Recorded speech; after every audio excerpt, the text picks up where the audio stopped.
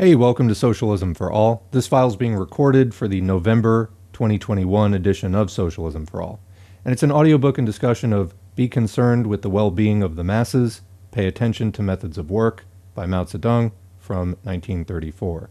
If you like this video, please click like and subscribe, and consider supporting on Patreon. There's a link to Patreon in the video description.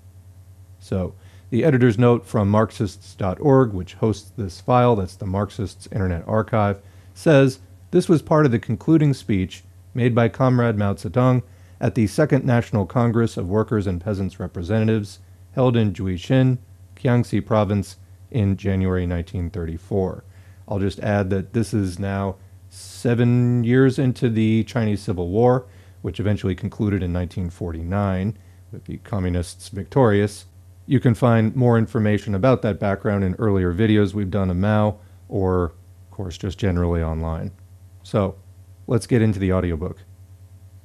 There are two questions which comrades have failed to stress during the discussion, and which, I feel, should be dealt with. The first concerns the well-being of the masses. Our central task at present is to mobilize the broad masses to take part in the Revolutionary War, overthrow imperialism and the Kuomintang, comment that's the nationalists they were fighting with, by means of such war, spread the revolution throughout the country, and drive imperialism out of China. Anyone who does not attach enough importance to this central task is not a good revolutionary cadre. If our comrades really comprehend this task, and understand that the revolution must, at all costs, be spread throughout the country, then they should in no way neglect or underestimate the question of the immediate interests, the well-being of the broad masses. For the Revolutionary War is a war of the masses. It can be waged only by mobilizing the masses and relying on them. If we only mobilize the people to carry on the war and do nothing else, can we succeed in defeating the enemy? Of course not. If we want to win, we must do a great deal more. We must lead the peasants' struggle for land and distribute the land to them, heighten their labor enthusiasm, and increase agricultural production, safeguard the interests of the workers, establish cooperatives, develop trade with outside areas, and solve the problems facing the masses: food, shelter and clothing, fuel, rice, cooking oil and salt, sickness and hygiene, and marriage. In short, all the practical problems in the masses' everyday life should claim our attention.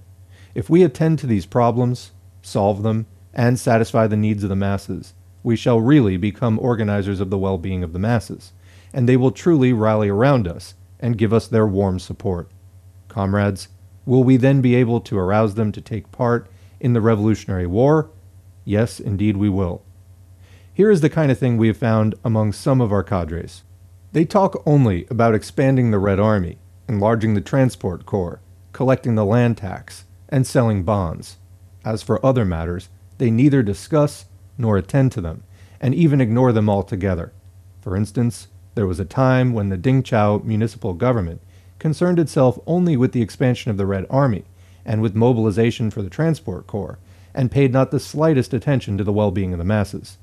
The problems facing the people of Dingqiao City were that they had no firewood, no salt was on sale because the capitalists were hoarding it, some people had no houses to live in, and rice was both scarce and dear. Comment expensive. These were practical problems for the masses of people of Dingqiao, and they eagerly looked to us for help in solving them. But the Dingqiao municipal government didn't discuss any of these matters.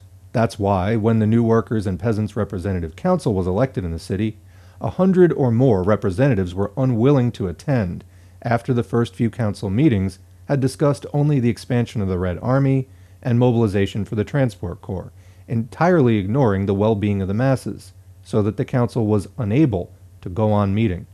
The result was that very little was achieved in regard to the expansion of the Red Army and mobilization for the Transport Corps. That was one kind of situation. Comrades, you have probably read the pamphlets given you about 2 model townships. There the situation is entirely different. What a great number of people have joined the Red Army from Changkang Township in Jiangxi and Chaishi Township in Fujian. In Changkang, 80% of the young men and women have joined the Red Army, and in Chaishi, the figure is 88%. There's been a big sale of bonds, too, and 4,500 yuan worth have been sold in Changkang, which has a population of 1,500. Much has also been done in other fields. What accounts for this? A few examples will make the point clear. In Changkang, when fire broke out in a poor peasant's house, destroying 1.5 rooms, the township government appealed to the masses to contribute money to help him. In another instance, 3 persons were starving, so the township government and the Mutual Aid Society immediately gave them rice. During the food shortage last summer, the township government obtained rice from Konglue County, more than 200 li away, for the relief of the masses. Excellent work was done along these lines in Shaixi as well. Such township governments are really models. They're absolutely different from the Dingqiao municipal government with its bureaucratic methods of leadership. We should learn from Changkang and Shaixi townships and oppose bureaucratic leaders like those in Dingqiao City. I earnestly suggest to this Congress that we pay close attention to the well-being of the masses, from the problems of land and labor to those of fuel, rice, cooking oil, and salt. The women want to learn plowing and harrowing. Whom can we get to teach them? The children want to go to school. Have we set up primary schools? The wooden bridge over there is too narrow, and people may fall off. Shouldn't we repair it? Many people suffer from boils and other ailments. What are we going to do about it? All such problems concerning the well-being of the masses should be placed on our agenda. We should discuss them, adopt and carry out decisions, and check up on the results. We should convince the masses that we represent their interests, that our lives are intimately bound up with theirs. We should help them to proceed from these things to an understanding of the higher tasks which we have put forward, the tasks of the Revolutionary War, so that they will support the revolution and spread it throughout the country, respond to our political appeals, and fight to the end for victory in the revolution. The masses in Changkang say, the Communist Party is really good. It's thought of everything on our behalf. The comrades in Changkang Township are an example to all of us. What admirable people. They have won the genuine affection of the broad masses, who support their call for war mobilization. Do we want to win the support of the masses? Do we want them to devote their strength to the front? If so, we must be with them, arouse their enthusiasm and initiative, be concerned with their well-being, work earnestly and sincerely in their interests, and solve all their problems of production and everyday life, the problems of salt, rice, housing, clothing, childbirth, etc. If we do so, the masses will surely support us and regard the revolution as their most glorious banner, as their very life. In the event of a Kuomintang attack on the red areas, they will fight the Kuomintang to the death. There can be no doubt about this, for is it not a plain fact that we have smashed the enemy's first, second, third, and fourth encirclement and suppression campaigns? The Kuomintang is now pursuing a policy of blockhouse warfare. There's a footnote there. The building of blockhouses around the red areas was decided upon by Chiang Kai-shek at his military conference held at Lushan, Jiangxi province, in July 1933, as a new military tactic for his fifth encirclement and suppression campaign. By the end of January 1934, an estimated total of 2,900 blockhouses had been built in Jiangxi province. The Japanese aggressors later adopted the same tactic against the 8th Route and the new Fourth Armies. Experience fully proved that the counter-revolutionary tactic of using blockhouses could be completely foiled and defeated by adhering to Comrade Mao Zedong's strategy of People's War. Back to the text. Feverishly constructing their tortoise shells as though they were iron bastions. Comrades, are they really iron bastions? Not in the least. Think of the palaces of the feudal emperors over thousands of years. Were they not powerful with their walls and moats? Yet they crumbled, one after another, the moment the masses arose. The Tsar of Russia was one of the world's most ferocious rulers, yet when the proletariat and the peasantry rose in revolution, was there anything left of him? No, nothing. His bastions of iron, they all crumbled. Comrades, what is a true bastion of iron? It's the masses, the millions upon millions of people who genuinely and sincerely support the revolution. That is the real iron bastion, which no force can smash, no force whatsoever. The counter-revolution cannot smash us. On the contrary, we shall smash it. Rallying millions upon millions of people round the revolutionary government and expanding our revolutionary war, we shall wipe out all counter-revolution and take over the whole of China. The second question concerns our methods of work. We are the leaders and organizers of the Revolutionary War, as well as the leaders and organizers of the life of the masses. To organize the Revolutionary War and to improve the life of the masses are our two major tasks. In this respect, we're faced with the serious problem of methods of work.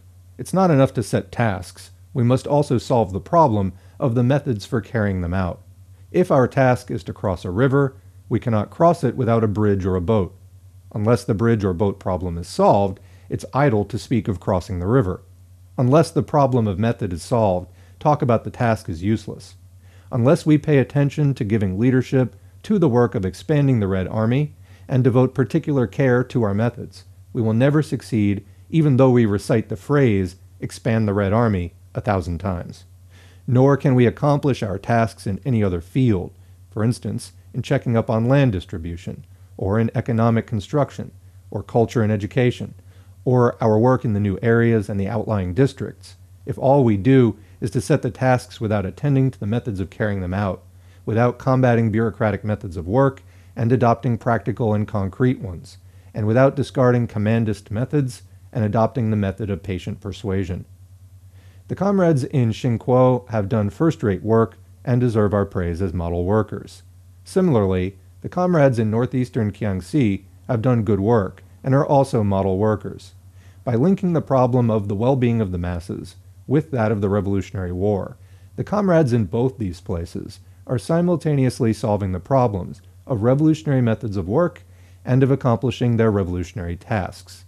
They're working conscientiously, solving problems with minute care, and shouldering their revolutionary responsibilities in earnest. They're good organizers and leaders both of revolutionary war and of the well-being of the masses. Elsewhere, too, the comrades have made progress in their work and deserve our praise, as in some parts of the counties of Shanghang, Changding, and Yongding in Fujian Province, in Xiqiang, and other places in southeastern Jiangxi Province, in some parts of the counties of Chaling, Yongxin, and Qian in the Hunan-Jiangxi border area, in some parts of Yangxin County in the Hunan-Hubei-Jiangxi border area, in districts and townships of many other counties in Jiangxi Province, and in the county of Juiqin, which is directly under our central government. In all the places under our leadership, there are undoubtedly many active cadres, excellent comrades, who have sprung from the masses. These comrades have a responsibility to help in places where our work is weak, and to help comrades who are not yet able to work well. We're in the midst of a great revolutionary war. We must break through the enemy's large-scale encirclement and suppression, and spread the revolution to all parts of the country. All revolutionary cadres have a tremendous responsibility. After this Congress, we must adopt effective measures to improve our work. The advanced areas should become even more advanced, and the backward areas should catch up with the advanced. We must create thousands of townships like Changkang and scores of counties like Xinguo. They will be our strongholds. From these strongholds, we should go forth to smash the enemy's encirclement and suppression campaigns and overthrow the rule of imperialism and the Kuomintang throughout the country. And that's the end of the audiobook. So, I don't really have too many comments other than good idea. This makes a lot of sense to me.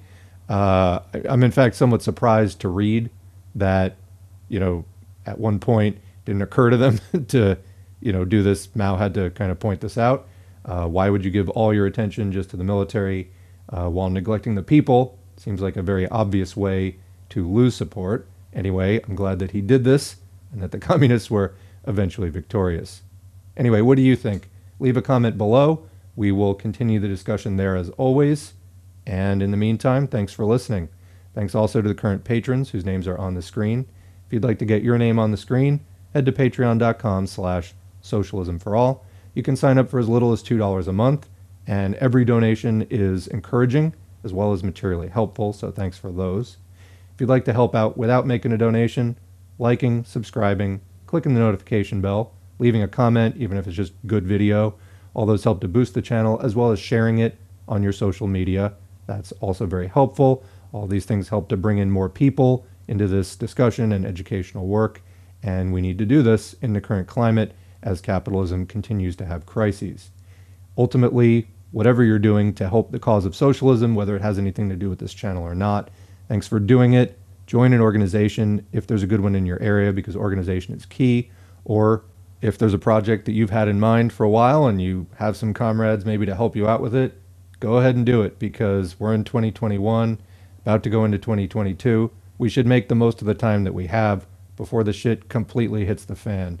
Things are not great now, but they definitely could get worse, so let's take advantage of what we've got and use the resources we have. Anyway, thanks again, and we'll catch you in the next video.